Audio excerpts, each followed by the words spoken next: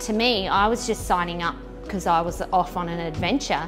Yeah, I'll learn how to cut hair, sure, you know, I want to go on a cruise ship and I want to have some fun and hairdressing seems like fun. So yeah, that's me, right? Sign me up. And then all of a sudden it was like, wow, I can make this woman have an amazing day. And look, she's putting lippy on and she's going to go out for dinner now. And so she'd come back in and she'd say, oh, how many compliments I've had on my hair. And you know, I realised as women got older, they became invisible.